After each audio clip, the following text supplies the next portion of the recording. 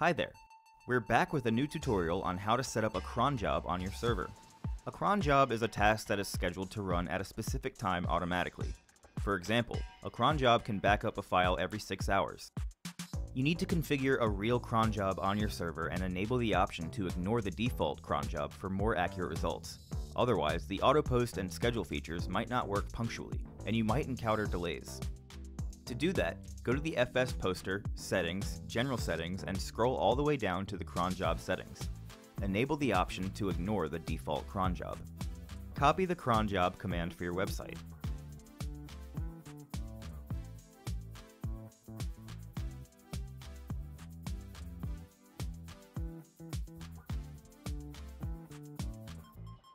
Log into the cPanel.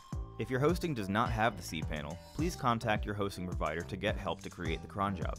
Go to the cron job section and configure a real cron job on WordPress by adding the command. If you want the schedules to share posts at the exact time you defined on the schedule module, you need to set the cron job every minute. For example, if you set it 10 minutes, posts can delay up to 10 minutes. If your server does not accept this Linux command because some characters are not allowed on your server, you can add a command like this without those characters.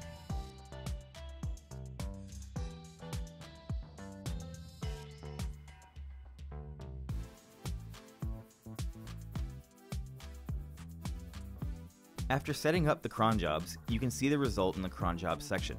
You can see how many minutes ago the last cron job ran.